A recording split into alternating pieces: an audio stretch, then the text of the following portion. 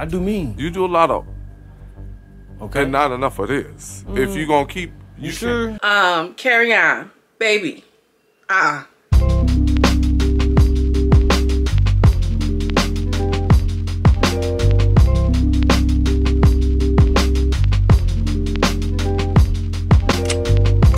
my loves, Ray, lady girl from Runaway. We have culture, conversation, and community. In today's video, I'm coming to you all with a Zeus Networks Bad Boys LA season 1 episode 7. The name of this episode is The More the Merrier. Shout out to me for keeping track, y'all, because y'all know I'd be like, episode I don't know. Okay, so listen, y'all, this episode just hops right back into the middle of the fight between Milan Christopher and Kerrion. And you know, Milan Christopher got a nice little gut punch in. Kerrion looked like he leaped at him when a security got in the mix, but Kerrion got beat up and beat down again, okay? Punched up to get beat down. And listen, it's just giving like punching bag. It's giving very much like, I like to do this in my spare time because I'm getting joy out of it or something weird. Kerrion lets it be known that he was eating those, which is secretly code for getting beat up. Kerrion's outside. Darrell comes out to, I guess, mediate and do his little, you know, do his little 1-2, his drunken 1-2. And Kerrion is just like, yeah, I'm just getting in his head. You know what I mean? Because if I could take a punch, they ain't gonna know when I'm gonna be able to punch back. And Darrell is like, but you jumped up. You initiated that fight. How come you want to just keep getting beat up? I don't understand. He's like, I ain't getting beat up. I ain't getting beat up. Like, just the delusion. The level of delusion for me is giving very much like mental health issues. I don't know if he was just drunk, but he starts making it about, this is why I don't choose sides, because they was trying to fight me because of this, and now he's trying to fight me because of this. But like, what does that have to do essentially with you running up on him? You know what I'm saying? Like, y'all disagreement was about talent and him not trusting that you could bounce the song or no Pro Tools. You get what I mean? Like, he's just grasping for straws to make it make sense. And I think Darrell was picking up on the hurt. He was just like, honestly, like, nothing is tormenting you. And he's just like, no, nothing is tormenting me. And I applaud Darrell for, you know, being able to kind of feel that and read that and reach out to him in that way. Although he denied and lied and said nothing is tormenting him, bro. It's something. It's very much something. At the same time, Milan is upstairs with Curtis.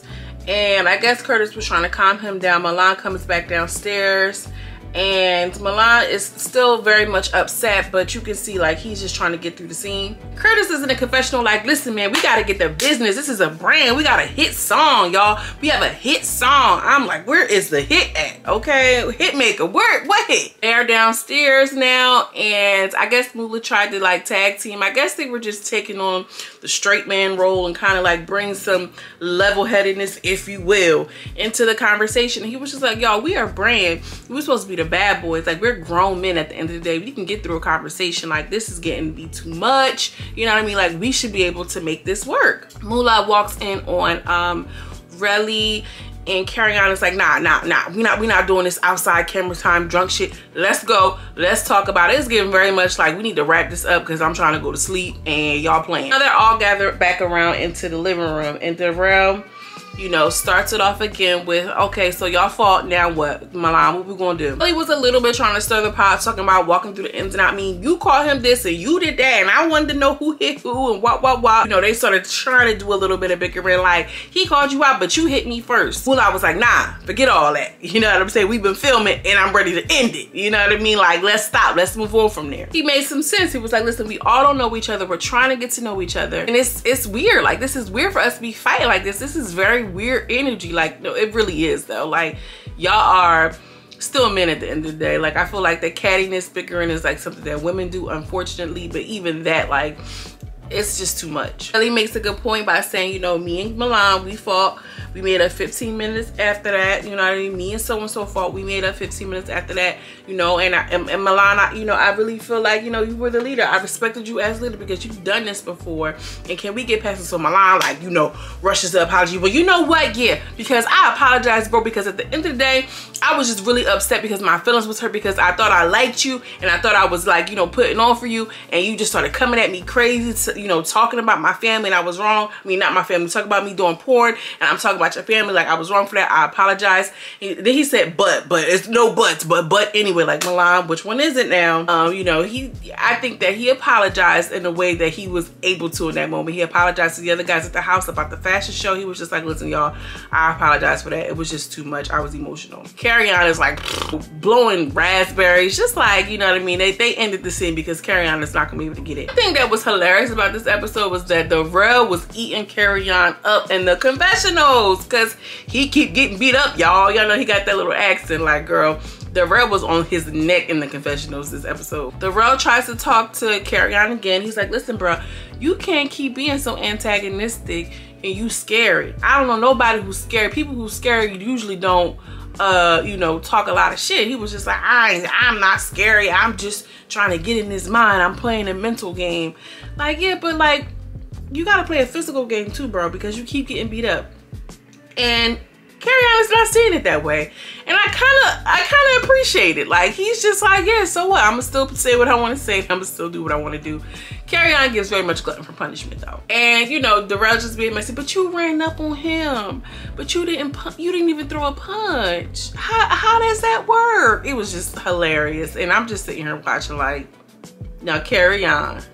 So, and then immediately after that, Milan Christopher throws out the fact that, you know, he has some gifts for them. He goes upstairs to go get his sex toy products. He gives the guys pocket poochies.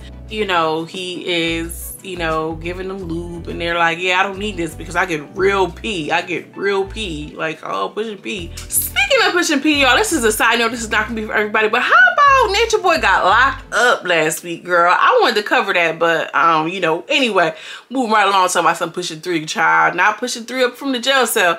Anyway, back on track to what we talking about. He gives the boys replicas of his peen. We talked about that last episode, but then we actually saw it. We actually got it. He's like, yep, it's 9.5 inches. I actually looked it up. They're like $80 ding dongs. Then he said something else about he gave the boys pocket booty holes, which is like, that's a replica of your booty hole. I want to know the process. Okay, somebody drop down in the comments and then let's brainstorm about the process. How you get the exact replica of a booty hole? Next thing, y'all, we have blurred out Lemmy and the producer, and pretty much he's just talking about, yeah, you know, we lost a couple people, y'all, but you know, we have to get the right mix. And I think that was a play on Jonathan Wright, which is like, Lemmy, you're so corny. Pretty much just say we have a new bad boy, blah blah blah blah blah, and in comes Jonathan Wright, baby. Jonathan's like, my name is Jonathan Wright. I'm 23 years old. I'm from Dallas, Texas. I said, but 23 where? 23 and dog years, nigga? What? 23 years old? And Jonathan, let me say something. He's talented, undeniable. But 23, y'all. Anyway, he comes in, he's all jiggy and cute, you know what I mean? He's looking like, you know, he looking like who he looking like. Boys are really kind of excited to see him, which is like, you know, they were kind of geeked up. Like, okay, Jonathan. Because he's very well known, and like I said, it's an undeniable talent. And then immediately he's like, what's up with these rooms? What are these rooms looking like? I'm like, oh shit, we already know where that's going. I understood immediately. I think Milan ass knew too, because immediately, okay, it switched. Kerrion is hype. He's like, we got somebody else from Texas in here, you know, another Texas tornado. He said something along the lines of like, he's gonna show people what I could do. Like, well, why he gotta show people what you could do and you could just show anyway? Upstairs, the girls, well, the boys are showing him the rooms or whatever the case, and Kerrion is steady talking. Yeah, oh, he do hair? Oh, he got a pair of scissors. He about to be snipping somebody from around here. And you can just see the enthusiasm that Kerrion is having to see Milan sweating his way. I instantly knew that it was about to be some BS. Darrell is giving a tour. Milan just gets up from the table and closes his door. Jonathan barges right in like, oh, what's this? Oh, this must be my room. This must be our room. We must be sharing this. He like, nah, stink. This is my room. I ain't sharing a room with nobody, not unless we effing. And Darrell was sitting there looking like, you know, with the big eyes. Girl, Jonathan gets comfy in his outside clothes on his bed with his socks, twinkling his toes on the bed. Anthony and they all laying around lounging. Like, I ain't never seen no scene with y'all laying all on Milan's bed. Now they all you know, rallied up against Milan, you know what I mean? You know, just, you know, it's just a moment. So he like, all right, we'll figure it out later. Let's just go downstairs and have some drinks. So they have a shot. So Jonathan kind of chills and like, oh, so what's going on? Who Kirk Franklin's son? He was talking about Curtis. He was like, no, this is Curtis, not Kirk Franklin's son. You know, Gutta had to let it be known because, you know, Gutta. And it was just cute. They were taking a shot because, you know, we got the Casamigos. Girl, they go downstairs. This is Svetka vodka, which, I mean, it's not Burnett's, but baby, I can't do hard alcohol anyway. Like, that's not my twist. But if I was doing hard alcohol, it certainly wouldn't be no damn Svetka. Jonathan pretty much just says, you know, I'm a lit person. I like to have fun. I'm not into all that drama. I'm not into nothing corny. Then he starts off questioning who the leader. Everybody was like, nobody. But we all know Milan was talking about, I'm the leader in this house. Now he then just the day before he said he wasn't the leader. Now it's like, all right. Nobody's a leader. We all, you know, leaders in our own right. You know what I mean? He's coming with his professional voice. Gutta K threw him a lifeline like, yeah, well, you know, Milan, he's the pop of the group, so we had to give him the best room or whatever the case. And then Jonathan was like, no, the leader of the house is giving Milan. He was just like, no, it's not me. I'm not the leader like Milan since when. So they're like, well, what's been going on in the house? They was like, well, we've been having altercations every day. So they started running down the altercations. Well, Milan started running down the altercations. And so and so and so and so. Mula was like, I got into an altercation. And he was like, who you get into it with? He was like, Kirk Franklin's son. And Mula starts explaining this whole thing like, I don't care for the gay stuff. Basically, he was like, you know, I identify as what I identify with. And Jonathan was like, yeah, that's the same me. So Gutta was like, well, who, you know, how do you identify? And Jonathan was like, well, I'm just me. I'm just me. But I like how Jonathan was just like, I could understand. Well, he didn't really say he can understand Mula's point, but he was just listening. He didn't interject. He didn't do any of that. But when Kerrion said that, you know, I just identify as me, he was like, well, I agree with that. You know, I got a point. You know, you got a point. And Jonathan seems like he's fair. Jonathan seems like he's fair. Jonathan seems like he could be a bop. You know what I mean? We already know he's not going to be on the show long, but like, I can see how Milan would be hated. Like, let's keep it real. Jonathan has star power. You know what I mean? And I know that people say like celebrity makeup artists and celebrity stylists or celebrity hairstylists, whatever the case. It's just like, oh, you're just in the background. But Jonathan is known to be out here with the girls, moving around on TikTok. Like, you know what I mean? He has his own name for himself. And like I said, his talent is undeniable. I mentioned something about you were supposed to do an interview. You know, you played me for the interview. They do that quick little thing. Jonathan's in a confessional, like, it was given he was about to get beat up. I was like, okay. And after they talk about the whole little Kerrion situation, Jonathan says, well, girl, I'm still stuck on Milan. And then Gutta was like, oh my God, like, I read that completely wrong. What he was meaning by that was like, yeah, he's here to be on motherfucking Milan's neck. You know what I mean? I think Gutta was just a little starstruck, maybe like, oh my God, friend, like, I'm about to get my hair done. And the next episode, we see Gutta's braids is out immediately. Them braids was fresh, baby. Them braids came out, and I'll do the same thing. They trying to get their hair done. Kerrion like, you do dreads, which blows me because they're not dreads, they're locks. You know what I mean? Like, you could just tell that the girls are here for Miss Jonathan. Milan is like, why are you stuck on me? You know what I mean? Why are you worried about me? And Jonathan's like, Milan, what we gonna do? We sharing or what? Gutta's in a confessional like, girl, he does Nicki Minaj hair. What do you think he was about to sleep at? And I agree, like, girl, what? So they go back upstairs. And he's in the closet, like, where I'm gonna put my bags. So like, that side look like it's done. I just feel like I need my own little side over here. And like, what we gonna do, Milan? He kind of like puts his hand up on Milan. Like, what we gonna do? It was like a cute little grin. It was friendly. He wasn't trying to put him out.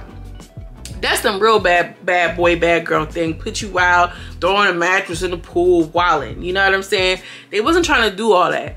He just said we could share. And I feel like he could have shared with Jonathan. Like, girl, are you kidding me?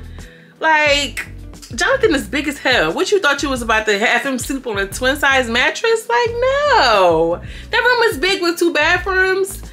And I mean, I don't know if it was 2 beds in there. That's probably a different story. I do not know, but you already know where that's coming from. Natalie putting Sydney and Judy in the same room. Girl, that was so produced, and it was production that was doing all of that. That's why Lemmy came out with the blur face, like, we're gonna do things the right way. You know what I mean? So they planned this clearly. Darrell was standing over in the corner, just looking like a drunken gazelle, girl. He here for us. So what we gonna do? What we gonna do? We gonna share Or drop down in the comments, let me know what y'all would have done. Do you think that he should have just shared the room because he wasn't trying to bogart him? Was he? I don't know. I might be reading it wrong. Like, gutter. Let me know. Drop down in the comments. So the rest of the guys are at the table outside. Like, you know, I didn't have any gay friends before this, and they're pretty much kind of like just reflecting. And Curtis was like, yeah, Gutter is really cool. Like, Gutter is my new gay friend. He was like, yup, you just said it on national TV. They was just outside smoking, chilling them. And then still pressing them like, you know, so we sharing? Are we sharing? Because he was really trying to be nice. Like, I'm letting you know, we not sharing and it's going to be beef or whatever. Jonathan backed off and was like, I'm going to a hotel room tonight, but best believe I'm coming back for that room tomorrow. And Jonathan, Milan, none of them really need to be fighting for a bed. You know what I mean? When reality TV was a thing, it was reality TV was golden, was people getting their beds and this, that, and the third. It was like people from whatever kind of walks in life. You know what I'm saying? Like, this is clearly for entertainment. Like, y'all really do not need to be fighting over no bed. Y'all can go and purchase and do and move and groove. So, you know, it is what it is. I honestly feel like it's a little bit beneath Jonathan. And I'm not saying any of the other guys. Like, I'm talking about talent. I'm talking about skill. If you're a rapper, then you have a certain level of skills and notoriety, right? Like, Jonathan is very known and respected in his industry, although not rap and blah blah blah. If we're talking about industry to industry with respectability politics, Jonathan's above Milan, period. In the next scene, or the ending scene, we have Milan FaceTiming Rio, inviting him to this pool party. I forgot to mention that, y'all. They having them some little pool party, and you know, he was like, yeah, this dude, he trying to press me, I need you to pull up. And he like, yeah, Rio's one of my gangster boos. Rio is one of my gangsters, you know what I'm saying? And he basically says, listen, my leg is messed up, I don't want to fight no more, and I don't want these people doing nothing weird trying to jump me. The jump part, okay, I can see. The leg part, I'm gonna keep it real with y'all. Milan was in the studio, remember, and he grabbed that bottle of Casamigos because he had said in the confessional then my leg was hurting. So, you know what I mean? The security dude jumped on his leg. I do remember that. You know, but he just feels like he was fighting this whole time, you know, trying to protect people from being jumped, trying to stick up for people. And now, you know, he talking to his friend Rio like, yeah, I don't have no allies in the house because I done beat everybody's ass. Like, did you really? You know, if you doing it like that, then why don't you beat this ass and keep it pushing? But you know, Rio's gonna pull up, and I kind of feel for Milan a little bit, not really, but I do feel like, you know, he was trying to jump in and trying to save, you know, Kerrion from getting jumped, and he fought Darrell because he felt like Darrell was being bullied. But then you circle back and kind of got too big-headed with Kerrion, so now it's like all the dudes is looking at you like, yeah, well, what you about to do now? What you about to do now? We already know how that's gonna go down, y'all. I'm interested to see how it's gonna go. Okay, I mean, like, actually see the footage. We already seen, you know, Jonathan hitting somebody with the chair. You know, that's just ridiculous. That's what it's giving, y'all. You know, nothing more, nothing less. Drop down in the comments, let me know what y'all think about this week's episode. As always, I'm sending you much love and much light, and I will see you in the next video. Peace.